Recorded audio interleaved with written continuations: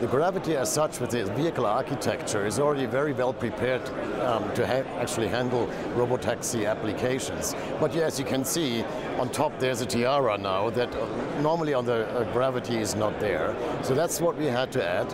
And there are some slight changes on the sensors.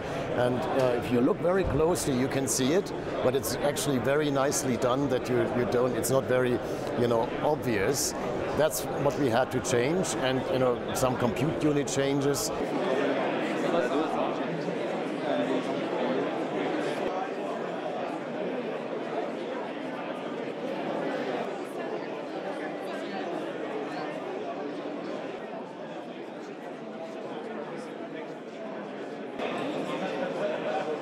We'll take it over why this is so important.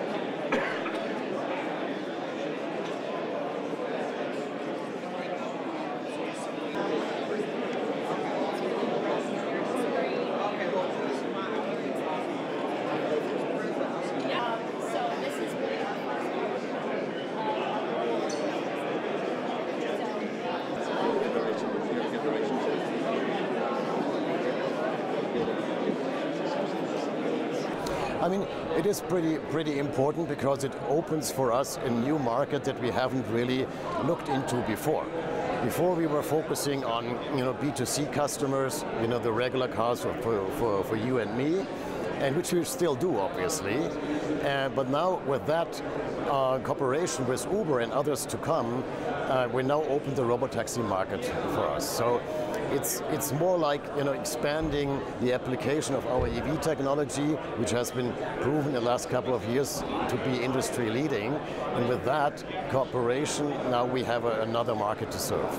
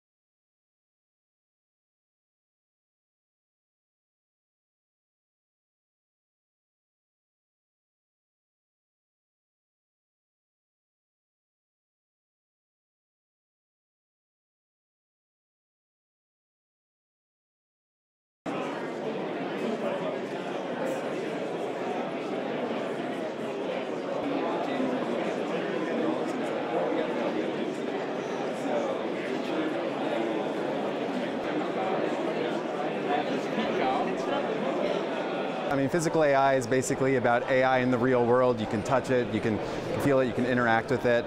And so self-driving vehicles are an amazing example of how AI is working. We use an AI autonomy foundation model that basically learns as it goes along. So as we're driving, as we're testing, both on-road and in simulations, it gets better and better at driving. So that means we can really quickly deploy it into new places, put it on new types of vehicles for logistics or for robotaxis, or even maybe someday for personally owned vehicles. But we also make sure that we have guardrails and validation so that it always acts in the safest possible manner, because that's a very important part of self-driving vehicles.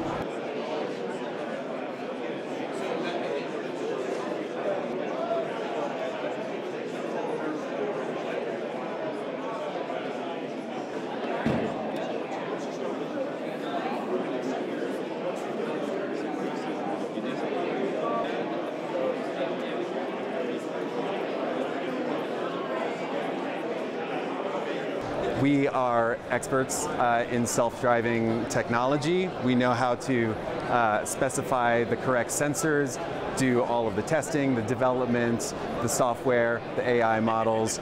Lucid makes an amazing vehicle. This vehicle is built in Arizona, and all of the hardware that we expect will actually be put in on the production line.